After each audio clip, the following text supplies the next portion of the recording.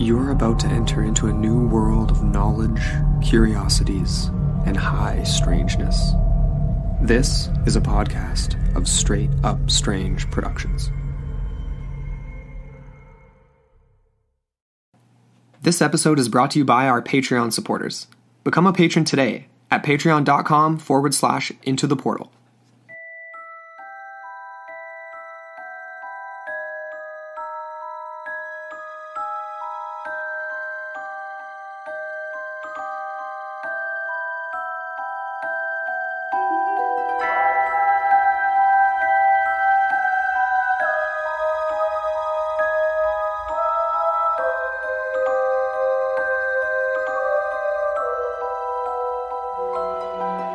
Hello, and welcome into the portal. I'm Amber A. And I'm Andrew McKay. And we're here with another Film Friday. Yeah. Mm-hmm. I'm pretty excited about this one. We had it recommended from a coworker, so shout out to Ryan. Yeah, this was really cool because initially she brought up the simple fact of the history that this movie is based on, and then we discovered this because it was on Netflix, obviously. Yeah, super convenient for sure. So we're talking about the Winchester movie. Yeah. It's just called Winchester, right? Yeah. Winchester. Mm-hmm. Yeah. At first I thought it was the Winchester, but yeah, Winchester, because it's obviously not just about the house, but about the family itself, which is obviously why they went with just the single word title. Yep. But before we jump right into it, I have a tiny bit of housekeeping. We haven't checked in on reviews for a little while. And I just had a quick peek over on the American iTunes. I didn't check Canada or other ones yet, but we've been super busy this summer. It kind of just slipped our minds, but we still really appreciate it, and definitely it's back there. It back to the forefront of my mind. So I was looking into it. Big shout out to you guys. Thank you so much to everyone who has left us a review. There was a couple, eh? Yeah, there's actually a pretty decent list, and I'm sure there's a few others around the world as well on the other iTunes feeds and stuff. So thank you so much to all of you. You know who you are. Yes, thank you. If you guys haven't had a chance to leave a review yet and you do like the show, hop over to Apple Podcasts or iTunes, click those 5 stars, leave us a written review if you have a second, you want to say something about the show, if you liked an episode or whatever. It really helps us out. It helps other people find us on iTunes and Apple Podcasts. So yeah. As well, you can click that subscribe button if you haven't yes. already. Please, indeed. Indeed. Click subscribe. That's right. And tell your friends. Also, we have a couple new Patreons up. They were slightly late, so they are from last month. And we've got a few cooking in the works here for you guys, but they're super cool. So we covered Bob Lazar and Area 51. So that was really fun. And also we talked about a strange little case called the Weber. That was really cool because that's not a UFO. It could have come from one. Who knows? Maybe. I don't know. But it was a Canadian folklore tale from the East Coast, Newfoundland.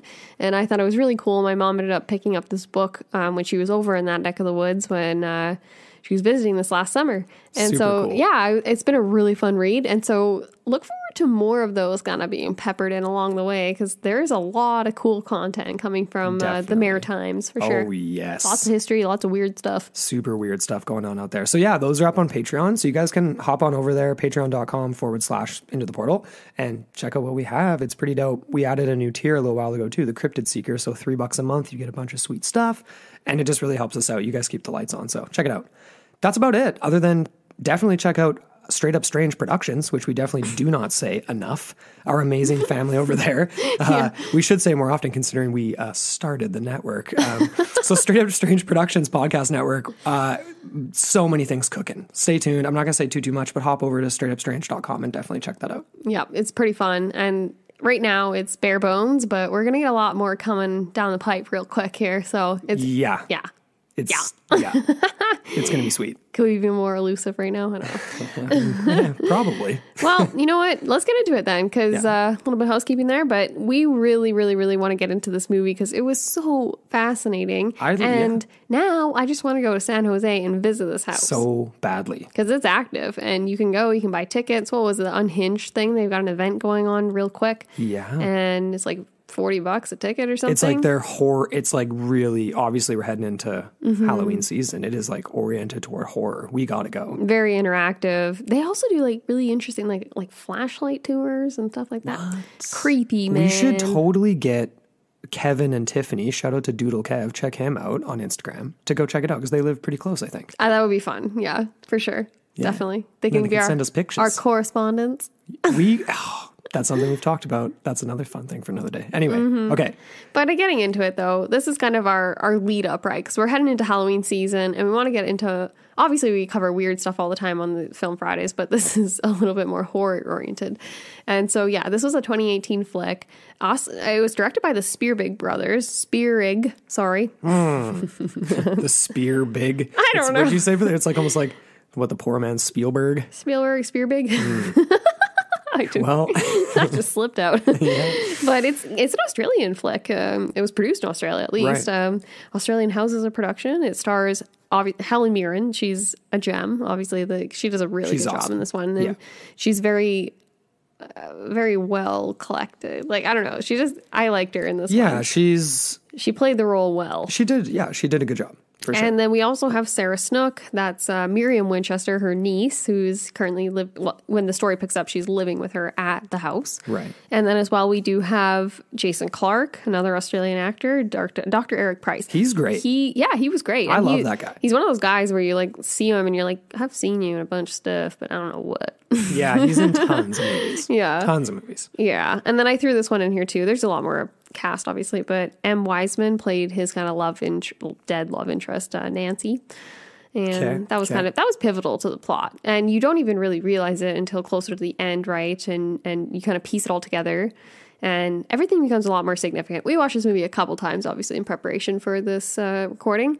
And so we would recommend either watching it closely or watching it a couple times because there's stuff that I missed the first time around. Yeah, like it's not an overly complicated movie, but there's definitely, obviously, there's going to be things you miss. And there were, for sure. Definitely. You pointed out a few things and I was like, oh, yeah. I caught that. There's lots of foreshadowing. Looking at you out of the corner of my yeah.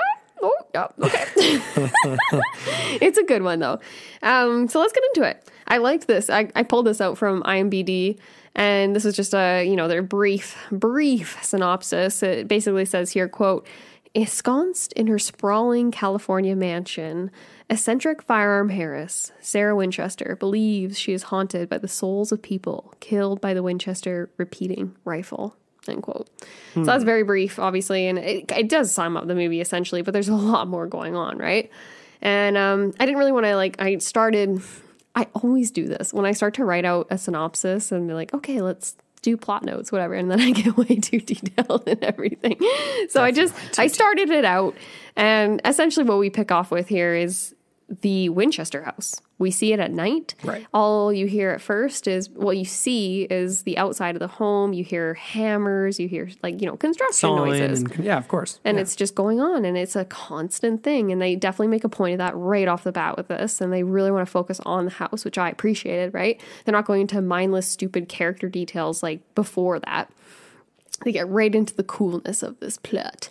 Oh, they sure do. Yeah, for sure. With this little kid. The kid especially, right? Like, because he is basically the conduit through which this spirit that becomes more and more malevolent and more destructive over the course of the movie. Right. But yeah, we basically get Miriam's boy. So basically the setup here is that when Mrs. Winchester's living by herself, right? She's already a widow. She's been a widow for many, many years. Yeah. And she has her niece, Miriam, who's living with her along with her young son because of the fact that her husband died, right? Of alcoholism or whatever. They kind of just allude to that. Yeah. And it might have been of some kind of consumption. Whatever. Yeah. It might have been violent, right? Because they say that the boy witnessed it. So I'm like, what did he witness exactly? Yeah.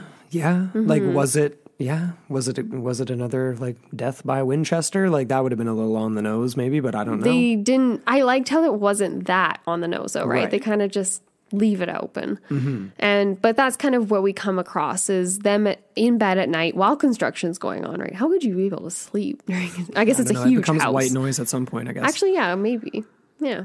We like white noise. Yeah. Saws and hammers, not so sure. Haven't tried that. Rainfall, thunderstorms are nice. Yeah. Beach waves are nice. Yelling construction workers. You sexy little Bob the Builder. Yeah. What is that reference for all the to? Kimmy Schmidt fans out there. Good old Titus. Love that guy. But it's crazy, right? Because it's creepy. You get the boy basically coming out of bed. He's seemingly possessed. His mom finds him on the stairs leading up to the room that basically becomes the centerpiece in the finale, like the climax of the film. Right. And what does he say again? He's like, they're coming or something like that. He's coming for us. He's coming for us. Oh, and, okay. you know, I just got to say that, like, he was that kid. What was the name of this kid? Do we even have that? Not important. It's just the kid. Because, I mean, really picked a good one. Because, like, short kid with red hair, bowl cut in a nightgown, like, doesn't stand a chance. You just don't stand a chance against demonic spirits and entities. No. I mean, there is no better vessel than that kid, than that face. What about the hereditary kid? I feel like that was better. Yeah. That was freaky, man. Yeah, in a different way, though. Like, this kid's just like, oh, you're hopeless. Well, okay. You know what I mean? Yeah. And he basically was. He didn't really say or do much besides play with his toys at the dinner table at one scene. And then he's basically just like the conduit. He was oblivious the entire time. I don't even think he knew what happened at all. After every instance where that kid was, like, possessed, the look on his face was kind of just like, oh, it was like the look your mom gets sometimes when she's kind of like doesn't know what's going on. She's just like, just looking around like dazed and confused. Very much so. Everyone was confused in that night. I really liked how they did this really quick transition, right? From that scene where you get the flash, you get the ominous sign, you know, there's things to come, right? Yeah. And then pans really quickly over to a very different scene where, you know, you get the late night provocative scene of laudanum, scantily clad women, and this professor who's on hiatus or on sabbatical or whatever you want to call it, imbibing in the laudanum as well. Living it up. Trying to be a real cool dude, right? With this stupid, like, illusion thing that he did for her, and she was all impressed. And then later he tries to use the same trick on Helen Mirren, or Mrs. Winchester, and she's just like, stop it with your parlor tricks. Like, yeah, no. Well, she's not a prostitute, so. Exactly. A little easier to pull one over. Yeah. You know, but, yeah. So here he is, living an empty, hollow life, comes into, well, what is he, like, he hears the doorbell ring or something. Kind of a weird late call, you know what I mean? Like, that's kind of late to come asking someone to come do an evaluation. Yeah. Don't you think? It's odd. Like, he kind of squints his eyes after the girls leave and is all confused or whatever, and he's like, what, do you want a prescription? And he was just, like, annoyed and confused. I'm on sabbatical is what he said. I'm on sabbatical to, like, basically get the hell out of here. Obviously quickly realizes that, I mean, obviously these people did their research, right? Like, they know that he has consumption issues probably, like that he's addicted to things, that he needs money. They looked into his past at the hospital. They knew he had debts, not like massive ones, but they showed up and said, hey, what's up? We'll double it.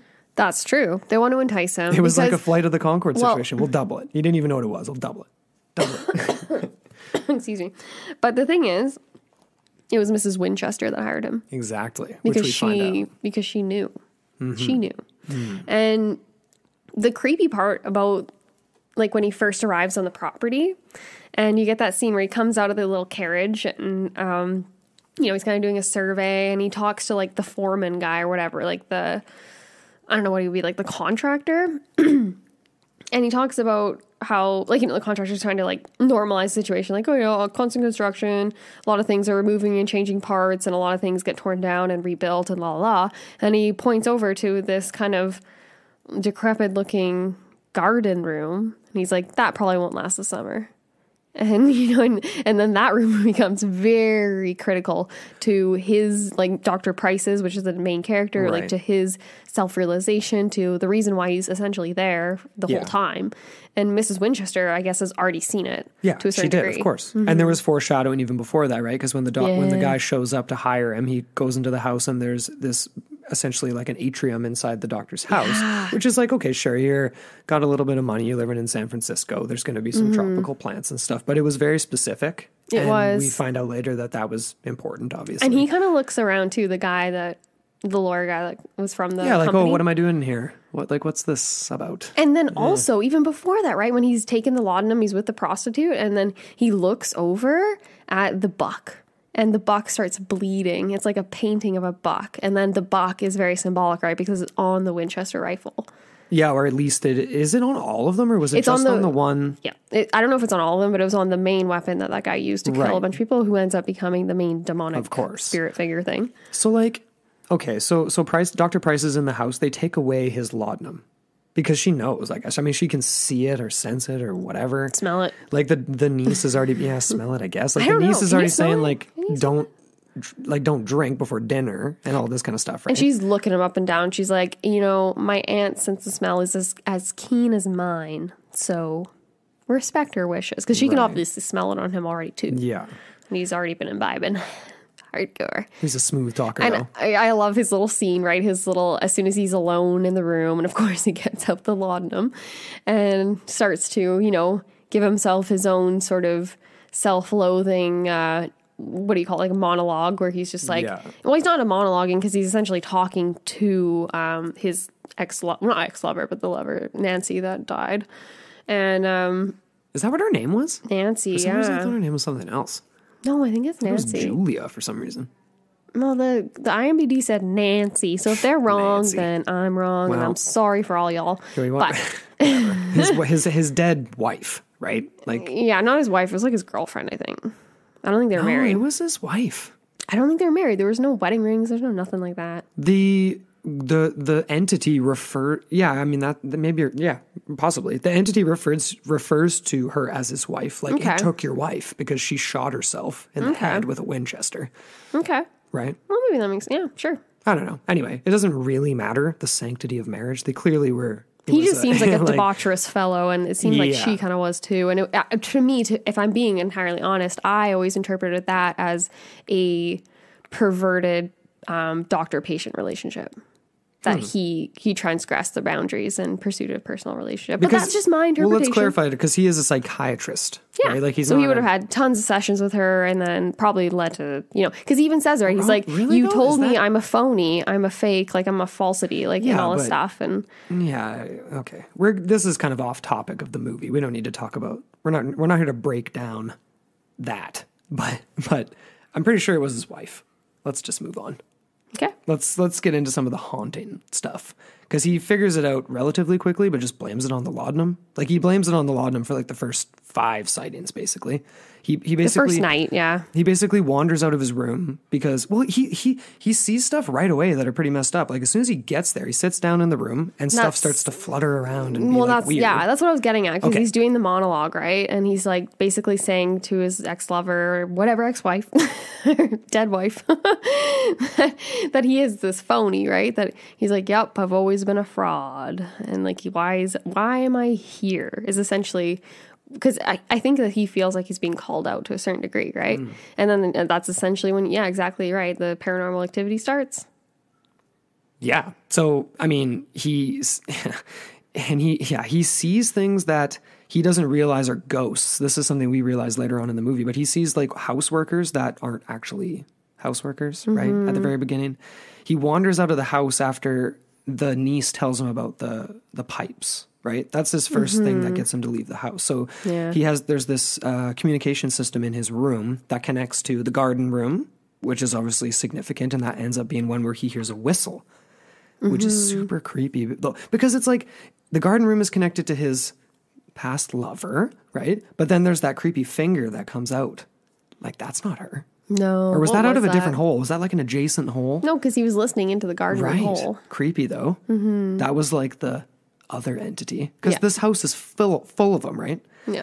So, okay, I mean, maybe I'm just, my mind is racing a little bit right now. But that's the thing, right? Because the thing is about this movie is it has a very smooth plot transition and very smooth scene changes, and essentially, like I loved how it flowed, and how essentially that scene, right, that takes him outside essentially leads to another scene, right, where he essentially saves the boy from falling to his death because he's possessed and la la la. And so that was another aspect of the Winchester curse. And so that's essentially what we're getting into, is the fact that this family is cursed, the fact that Helen Mirren / Mrs. Winchester realizes this and is trying to deal with it.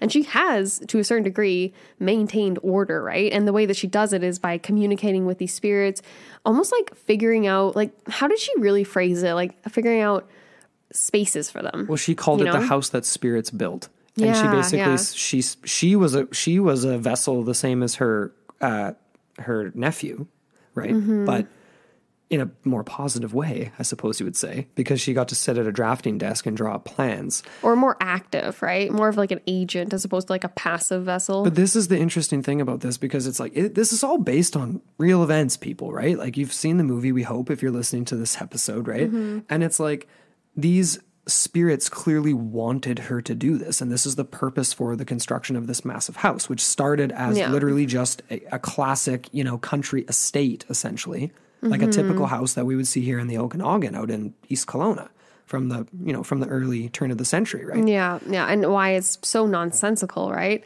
And they never actually allude to in the movie why there's no architect. There never was. Not in real life, not in the movie. There's a general contractor, but there's no architect. They've just got a guy working, and he's just making it happen off of her drawings. Yeah. Which is pretty crazy. What a job, right? And they were also touchy at the beginning when Price is there, because they just think he's there to get her the heck out of there. So he's like, oh, this must be pretty awesome to have all this ongoing work. And he's like, looks at him all, squinty eyed, and being like, yeah, we're all very thankful, like piss off, basically. Well, do you want to get into like the climax finish of the movie, or do you want to get into more of the history of the house? What are you thinking? Yeah, I don't know. Let's touch a tiny bit on some of the history of the house, I guess, and then maybe go through, like we'll talk about some of our favorite moments that spooked us maybe and stuff like that. So, I mean, you did a little bit more background into the house itself. Let's maybe jump into that. Alrighty. Well, like we said before, this house obviously didn't start as any sort of sprawling, nonsensical mansion. It was like a 2-story farmhouse out in San Jose. And basically, after Mrs. Winchester bought it in, what was it, I have the date down here, but she essentially bought it in the 1880s, I believe, 1884 perhaps. That sounds right. Yeah. We were talking about this earlier, because she married into the family, right? Yeah, 1886. Sorry, not 84. Right. Okay. But this was all kind of. The thing is about Mrs. Winchester is that obviously there's a lot of rumors swirling. She was a very eccentric, very closed off figure, and a lot of people believe that her grief over the death of her young infant daughter that was like 5.5 weeks old died of marasmus or whatever it's called, and which is like a disease I've never heard of, but essentially the body wastes away. It's pretty weird. It's crazy. I know, right? Pretty gnarly.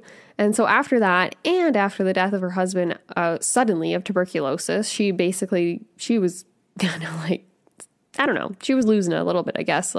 How would you not? Sure. And so she packed up her bags, went to San Jose. Many believe it was at the advice of a medium who basically influenced her into believing that her family was cursed and that her fortune was cursed, and that, essentially she's imprisoned by it to a certain degree.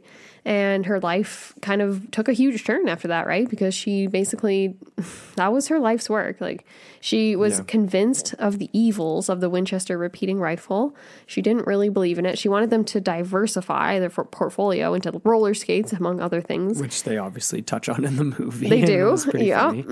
So she's a very determined woman in that degree, or in that sense of the word. But I don't know, this is a fun quote from the WinchesterMysteryHouse.com, and they go through a full history of everything. But they say here, Sarah Winchester was a woman of independence, drive, and courage who lives on in legend. The mansion she built is world-renowned, as much for the many design curiosities and innovations, brackets, many ahead of her time, end bracket, and it is for the reported paranormal activity that reside within these walls. So there's a lot of things going on here. And the fact that she never used an architect, and that they allude don't allude, they basically say that it was the spirits talking to her, which a lot of people probably thought too at the time. And perhaps that was the case. It definitely could have been. Yeah. I mean, yeah. We would have to dig real deep and go back and try to find out who this medium was, and try to trace that a little bit, and get a little bit more context there to see what really prompted some of this, or if it was more gradual and genuine. Because that's the thing too. I don't think that Sarah Winchester was the type that would be influenced severely by a charlatan. At the drop of a hat. Yeah, exactly. I think that she did have a genuine belief in the occult, the afterlife, and spiritual beings. As many wealthy, people who don't have a ton of next of kin do, in a way. They're into those types of things. Yeah. But I mean, I'm buying it kind of, and I really want to go there to see if I can experience anything. I mean, you pulled up that one interesting thing this morning. You mentioned that Harry Houdini went and spent a night there or something like that back in the day. And he was a renowned paranormal critic. He wanted to he basically tried to go to as much seances as he possibly could and try to like denounce these people. And the quote was, he left with more questions than answers. And this is interesting too. Which is an interesting thing to say. Yeah, exactly. Let's get into a little description of the house here. Sure. Like this is a Wikipedia quote, but it's kind of funny. It just says here, the home contains numerous oddities such as doors and stairs that go nowhere, windows overlooking other rooms, and stairs with odd-sized risers. Many accounts attribute these oddities to her belief in ghosts, like Mrs. Winchester.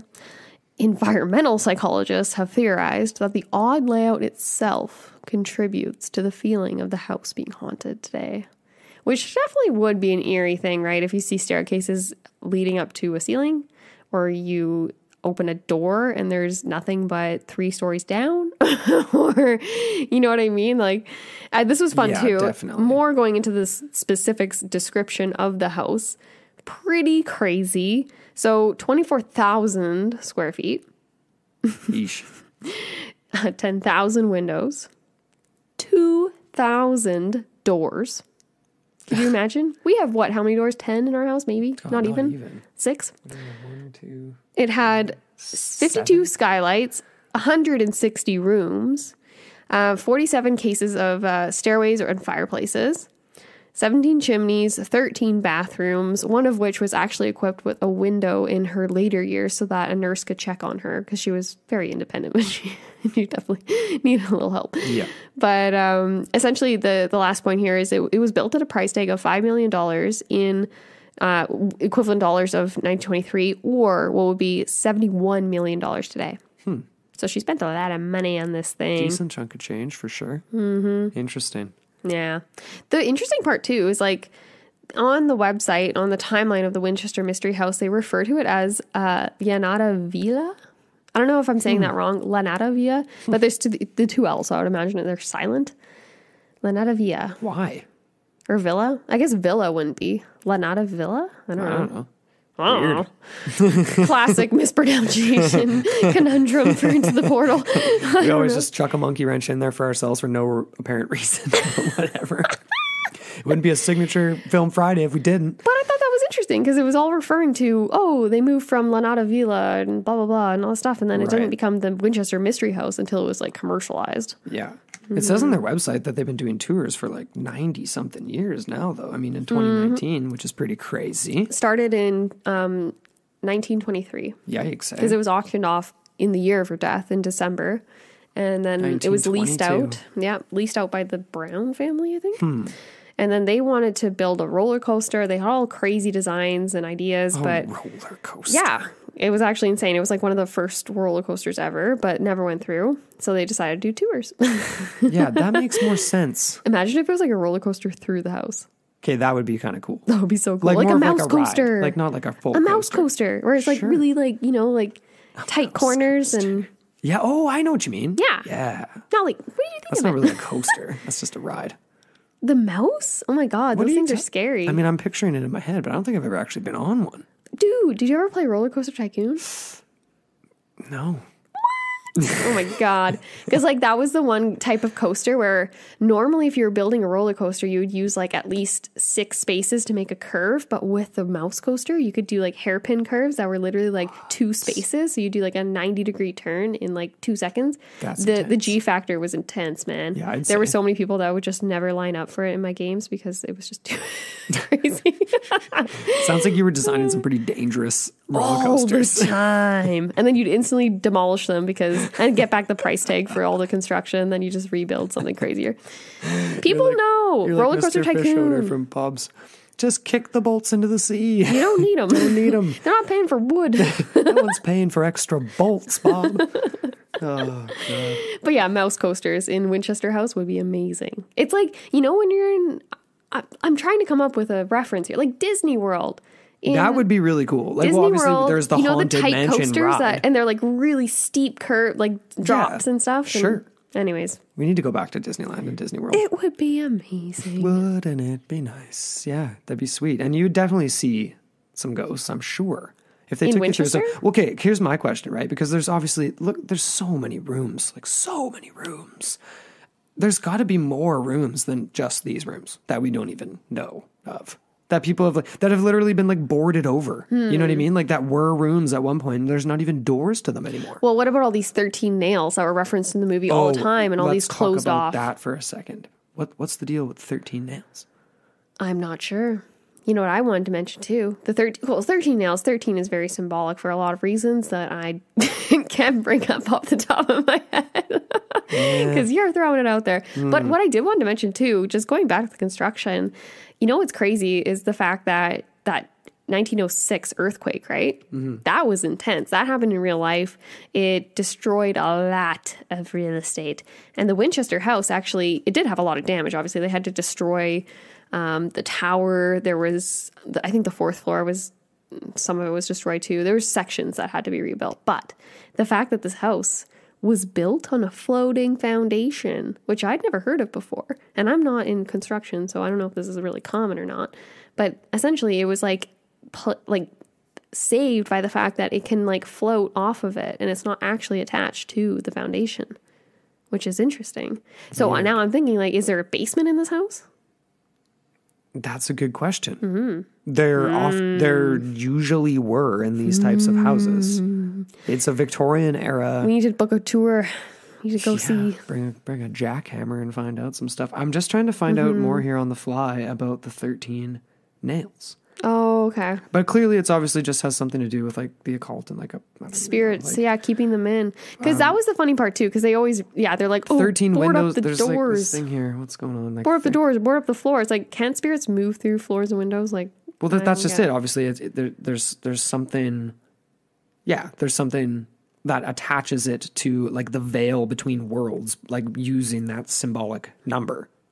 Right? Those were hardcore looking nails too. Those were like coffin nails. Yeah, man. They didn't look like those were not just usual run of the mill hammer aboard nails. Of course, they got to get gnarly looking nails for the movie. Well, that makes me wonder if there. Can we talk those about? Those are like railway building nails. Can we talk about the scene where he takes the nails because like he's going up to save Mrs. Winchester? This is just fast forwarding to the climax of the movie, where he takes the nails that the slave drops for him on the bottom of the staircase, and that's the staircase that descends up to the ceiling, right? The very symbolic one that we started with at the beginning of the movie.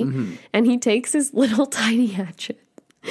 And he like smashes through the floor like 4 times, which probably wouldn't even make a dent. And then you see him kind of try and clamber his way, his head, or at least his head, like his shoulders definitely wouldn't fit through that thing or barely would have. And then it changes to a different camera. It's a much larger size. I was like, movie magic, yay! Movie magic. That was honestly the only real thing that I like really saw though. Took issue with, yeah. Yeah. I didn't really catch much other than that either, but it's pretty funny though. Anyway, I can't really find anything here anyway. Okay, but anyways, like the climax of the scene, or the movie, I should say. Should we get into that? Yeah, let's talk about it. So obviously they figure out that there's only one particularly horrible entity in this house. The rest of them are pretty manageable, and Sarah seems to be pretty okay with them, right? She even tells them to go back to their rooms when it's all over. That's the creepy, and they all slam their doors and whatever, and you're like, ooh, this is not an empty house. No. This is full. Definitely not empty. But there's one in particular that she couldn't quite identify until later on that we realize that... just before dinner, he sees clearly a Civil War soldier, Dr. Price does, in the reflection in his mirror. Yeah. That's the first foreshadow, right? Then he opens the door without anyone knocking, and one of the servants is there, a young kid, early 20s, and he's like, oh, dinner's ready in 10. He's very unassuming, and like, there's not, like, the first time we watched it, I didn't think anything of it at all. The second time it seemed a little kind of like, you're a little odd, and you have a deep Southern accent. It's only 1900 whatever. No, it was the 1800s in this movie. Was it? Yeah. Okay. So by 1906 is when it was like 7 stories and like super 1906 was the whatever. earthquake. Oh, and that's when it came down. Anyway, I found it peculiar that he had like a Southern drawl the second time around. Right? Because obviously we find out that the ghost that's super pissed was a Confederate soldier that got massacred by the Superior Union Army, who was using Winchester rifles, who then went on a killing rampage at one of the showrooms, like the main showroom for the Winchester rifle that had every model. And Mrs. Winchester, I mean, even the description of the room was like kind of cocky. She was like, we used to call this the show-off room.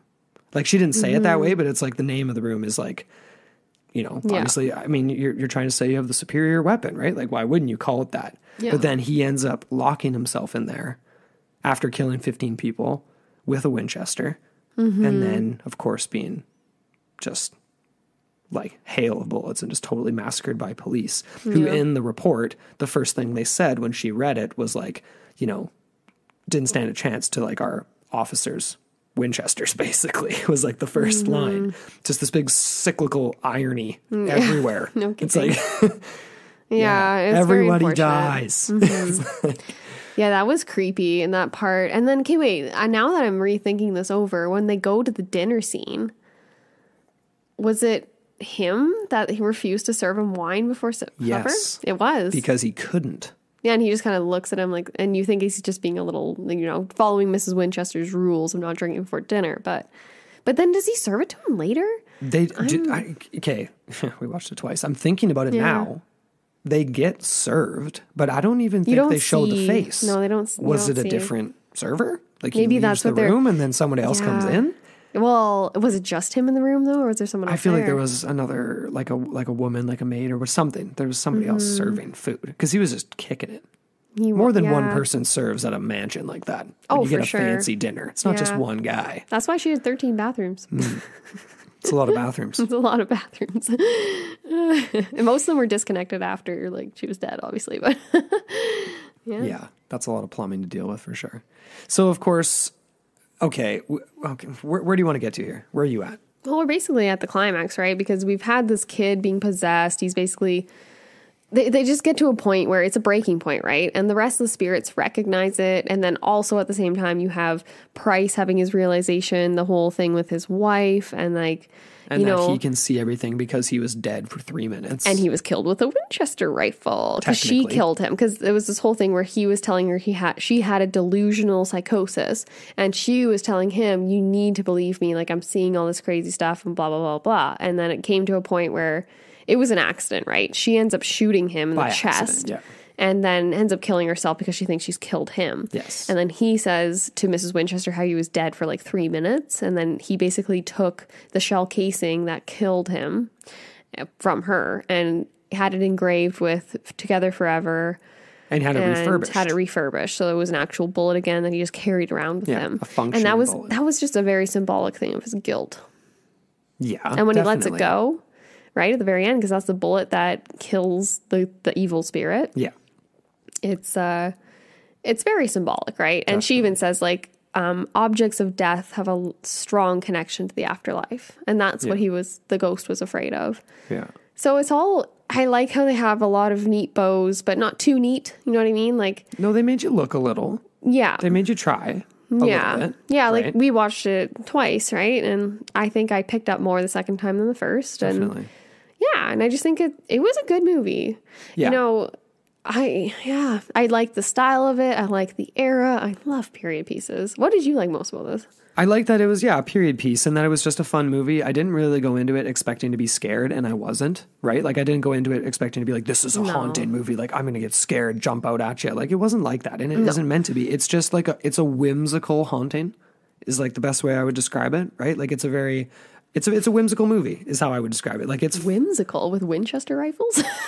The ending, I wouldn't say whimsical. Okay, whimsical compared to Hereditary or other horror movies and haunting movies that have demonic possession. Like, we're dealing with demonic possession here. It has a different air about it. Maybe not demonic. I guess that's. It has a very similar tone to like Crimson Peak, kind of. Yeah, absolutely. Where it's just like Jesus, has this, you don't like, think that movie's whimsical? The name's ethereal whimsical. Aura kind of thing. Okay, ethereal, maybe that's a better word. I wouldn't say whimsical. When I'm describing our Screaming Frenzy wines at work, I say whimsical. I don't say that about a Winchester movie. Whimsical haunting. That's how I'm describing it. I'm rolling with it. That's how I feel. That's what it made me feel. right, Because it didn't. that's you. Well, I didn't feel afraid at all. I mean, it's got Helen Mirren in it, and she's great.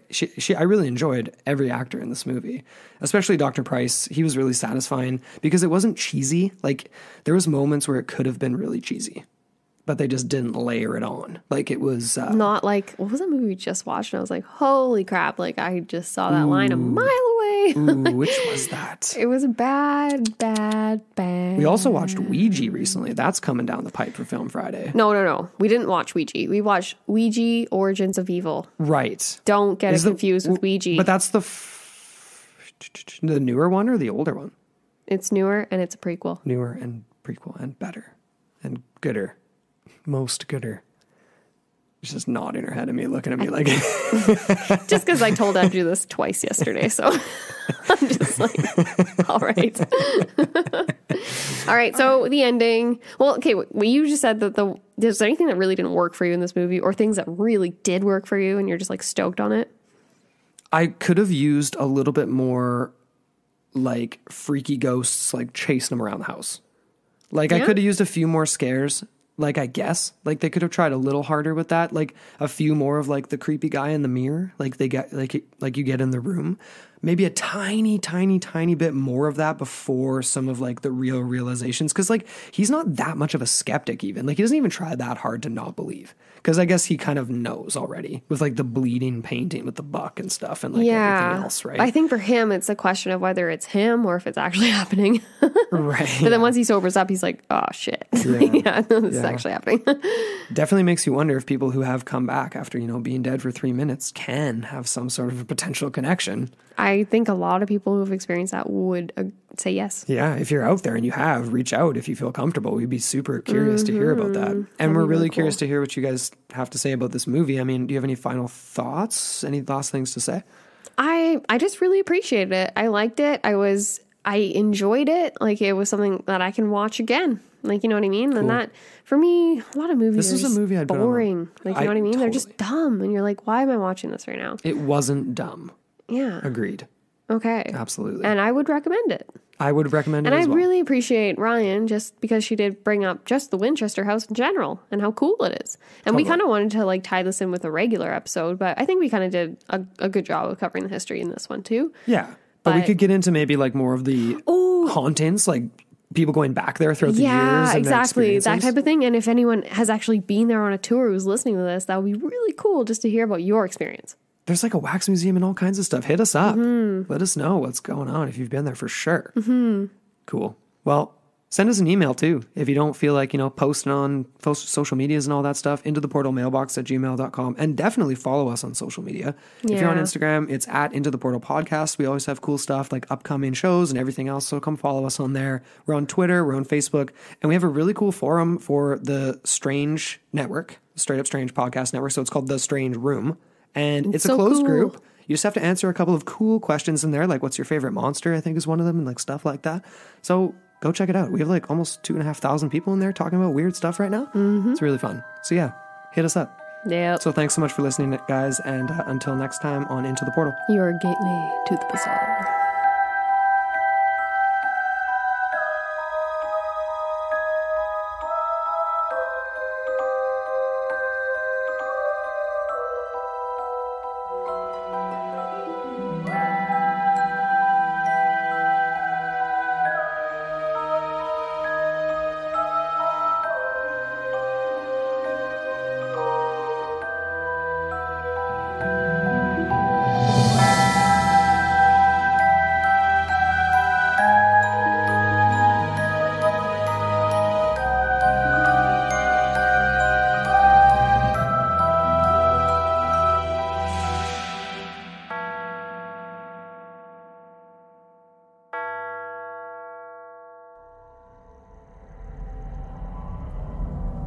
This podcast is a part of Straight Up Strange Productions. Discover more shows like this one at straightupstrange.com.